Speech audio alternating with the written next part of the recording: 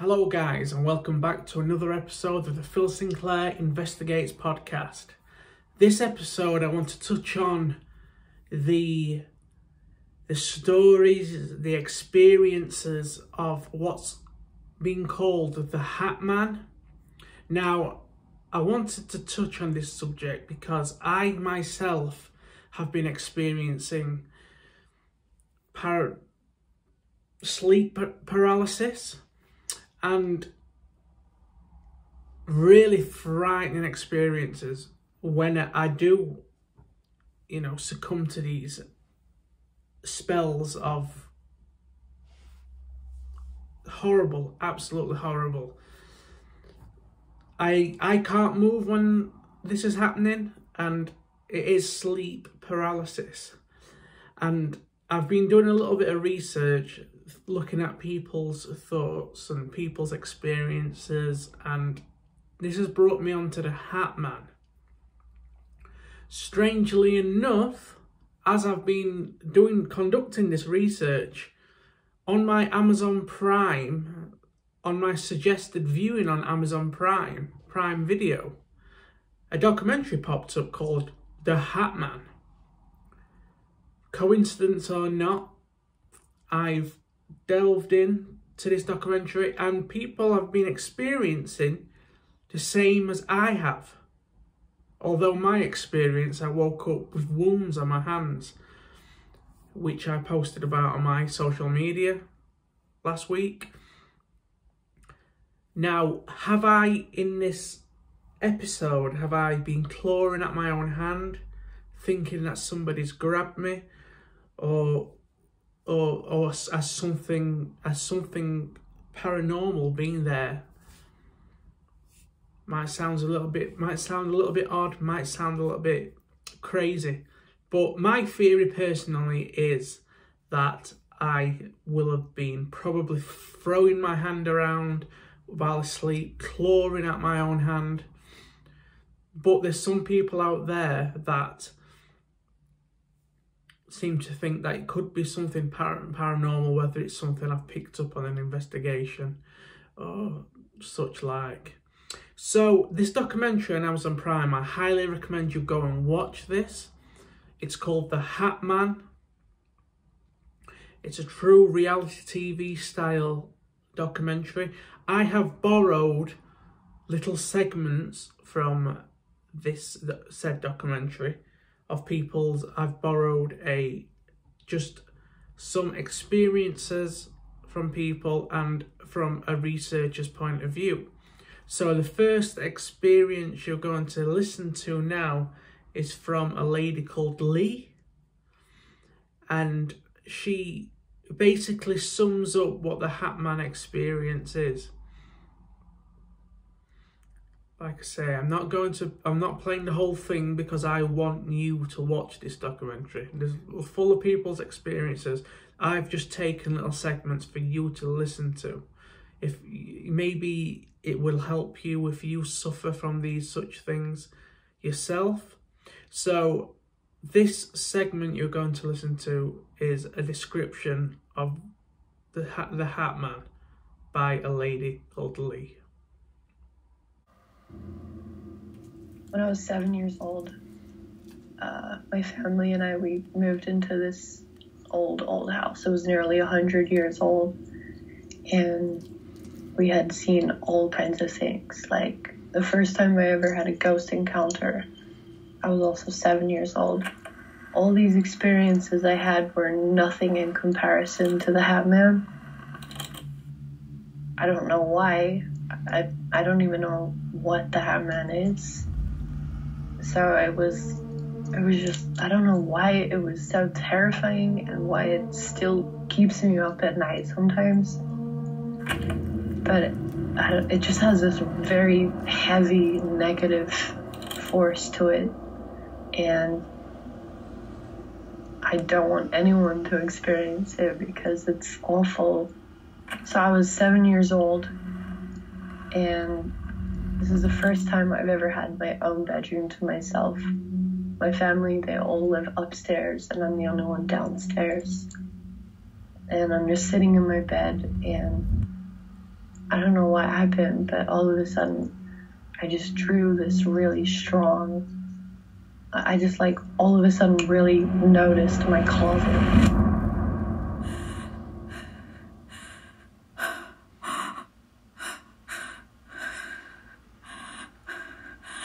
And I'm just staring at it, and I'm basically like frozen, like I can't move.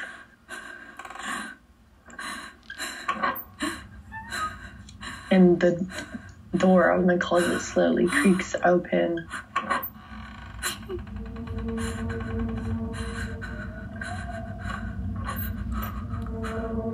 And this black figure is just standing there, really tall, staring at me. And I was just staring right back at it. It's just this dark black silhouette. It slowly starts to creep out of the closet.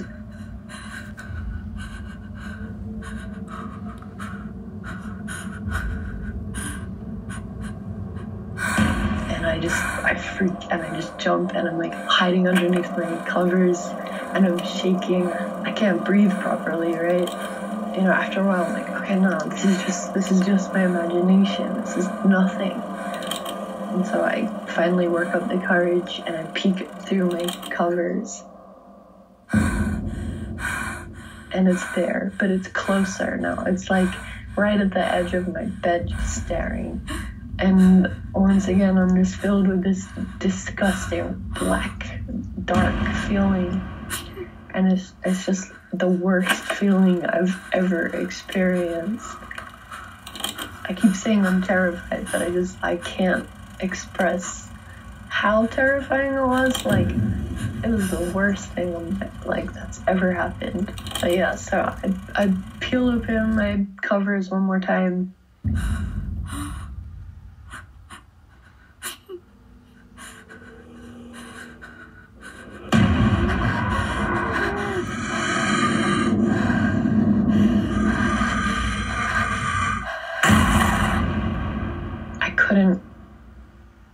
I could move, but I couldn't. I don't know how to explain it. Like, I just couldn't leave my bed. I was just stuck in my bed, and it just really wanted me to know. Like, it was there, and it was watching me. I guess the weird thing is, for some people, the Hat Man is just like a sleep paralysis figure. But for me, like, I've seen him plenty of times when I'm, like, awake, or not even in my own bed. Like, I'll be walking around the house, or I'll be, I don't know, like out with friends or something. I don't really know how to explain how he stares at you, because he's just this tall black silhouette, and so it's like you can't see any of his features. You can't see like the buttons on his jacket. You can't see his nose or his eyes or his mouth. You can't see anything, but you know, like, it's staring right at you. That was Lee's experience. Very, very terrifying. Very much like, it's more terrifying than my personal experience, because my personal experience, I can't tell what my attacker is or who's in the room with me. I don't know who it is, but I know it's something, and I'm scared to death of whatever this is. You know, I'm terrified. But it's not a Hat Man for me. It's just my inner fears attacking me. But I don't know. All I know personally is that it's not a Hat Man. That might change. But there seems to be a lot around the globe of people experiencing this Hat Man figure standing in the corner of the room wearing this long trench coat and this hat. It's absolutely terrifying, and God bless these people for sharing their experiences, and who may be still dealing with these things to this day. You know, but what we're going to hear from now is we're going to hear more insight into the Hat Man. And this is a researcher who, by the name of Rosemary, and she is going to tell you guys now. She's gone into it a little bit more in depth, and she's researched into the Hatman experiences, and she's going to tell you guys right now of her findings and more insight into what the Hatman experience might be. I started researching shadow people in depth in 2004. This research started as a result of getting a lot of emails and inquiries in a short period of time from people describing pretty much the same kind of experience, a bedroom invasion by a dark entity that looked like a tall man wearing a cape or a coat and often with a hat. These were terrifying encounters for people, and they were wondering, what is this entity? What does it want? How do I make it go away? There are different types of shadow people. There is what I call a core experience, and this is the bedroom invasion, where a person wakes up, usually in the middle of the night, to find in their doorway or by the bed what they first might think is a person. It's a very dark silhouette that looks like a man about 6 to 7 feet tall, wearing a coat or a cape and often a hat. There are no features. Sometimes people see eyes, but usually they're featureless. And these figures radiate an intense amount of malevolence. People feel very frightened, like they're going to be attacked. Sometimes the entity doesn't attack, it just observes, which is quite terrifying. And sometimes it does attack by jumping on the person in bed, attempting to choke or suffocate them. The odd thing about these entities is that they seem to have mass when they want, and they seem to be able to be paraphysical when they want. That is, if they reach out and attack someone, the individual feels like they're being assaulted by a very muscular, heavy human being. But when these entities want to disappear, they will go through walls, windows, they will disappear as smoke, vapor, they will slide under the bed, go into the closet where they disappear. So they seem to have the capability of being physical in our realm, and yet they can defy the laws, natural laws of physics at the same time. I wondered for a long time, why do these entities need to wear hats? And usually the hats are crazy hats. They're out of fashion, they're weird looking, they range from old-fashioned stereotype detective hats to floppy hats almost like fedoras, stovepipe hats like the Victorians wore, cowboy hats. Why does an entity need to wear a hat? Well, there are two possible reasons. And one is that these are intelligent entities. They are very smart. They know exactly how to engage with people. They know what they want. And they may have figured out that their silhouette looks a little more terrifying, or maybe even a lot more terrifying, if they're wearing a hat. Hats are often symbols of authority. But I think that it has more to do with how they shapeshift, because the jinn have really no physical form. They can shapeshift into any form they want, and these seem to be for a variety of reasons. The jinn have indicated interest in generational bloodlines for their own purposes. And so they follow families, and wherever those family members go, wherever they move, whoever the descendants are, there seems to be a pattern of these kinds of experiences that plague them. Then there are shadow people who attach to individuals on a temporary basis. They're very drawn to negative emotions.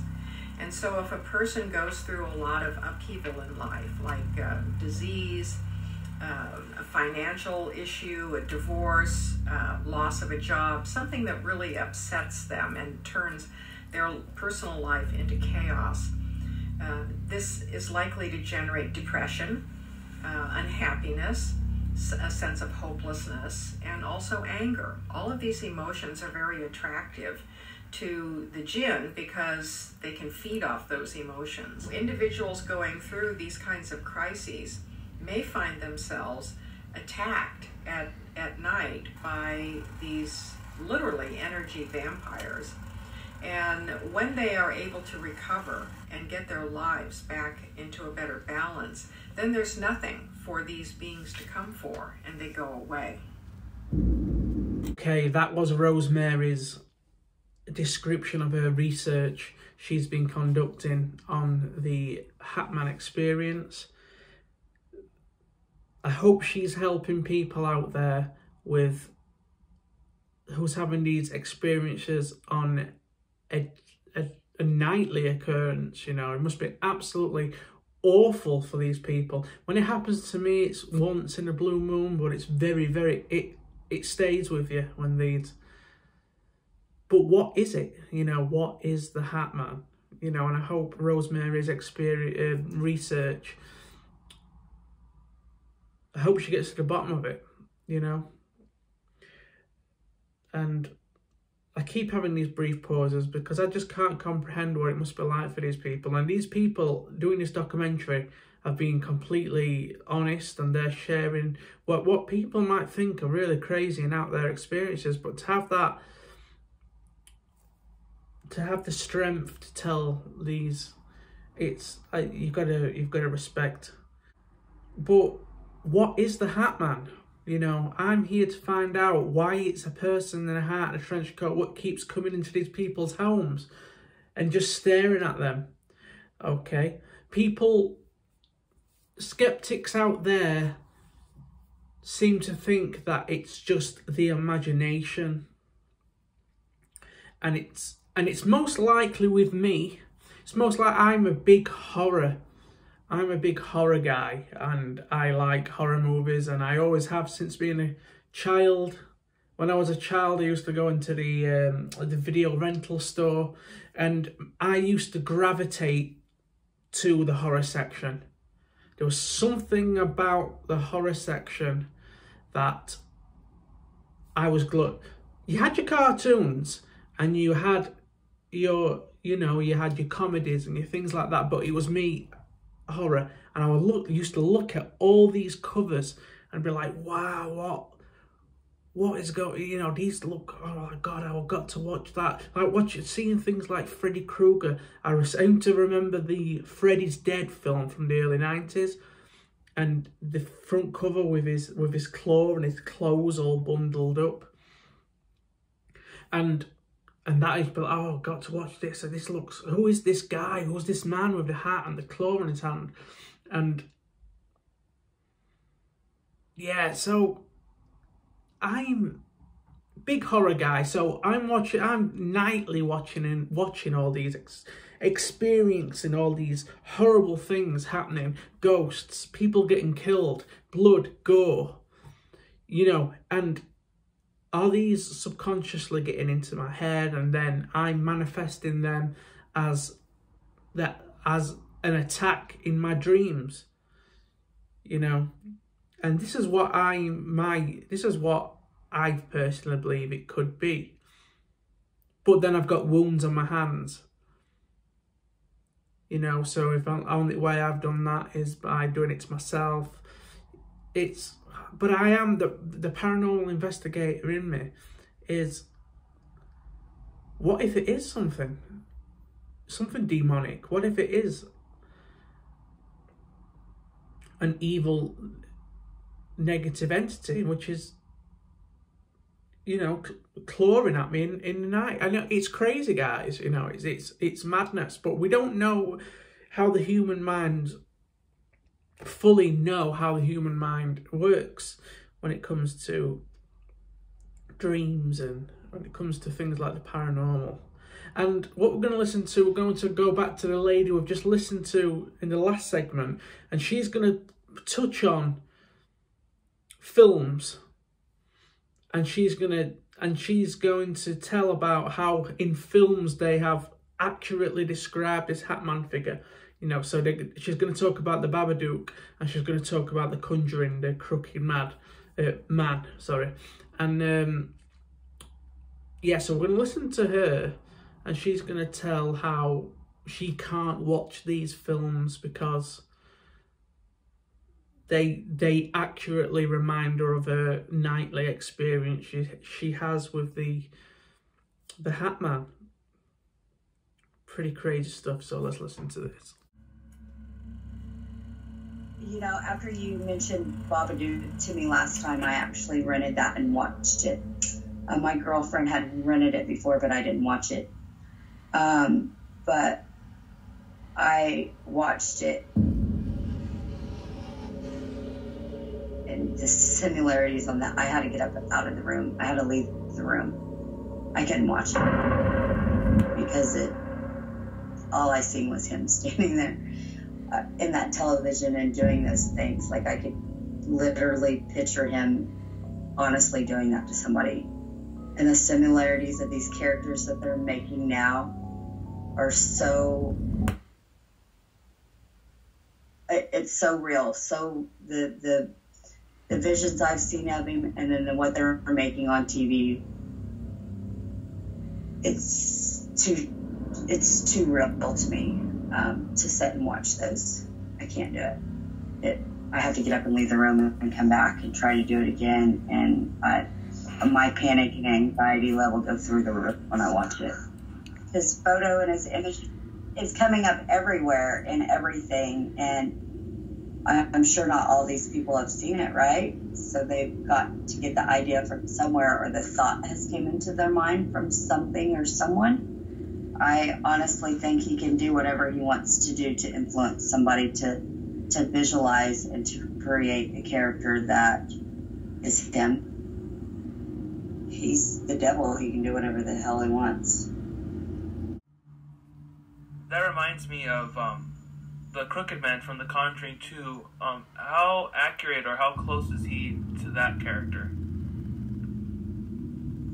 Almost spot on. When I tell you spot on, with the smile, the eyes, the hat, the clothes, the height, the arms, the legs. It was really hard for me to watch that, and it's really hard for me to look at pictures of that. Right now, I don't know if you can tell, but I'm shaking just thinking about it. It's whoever did that. I don't know if they knew what the hell they were doing, but they brought him to life in that character. That's almost spot on with him.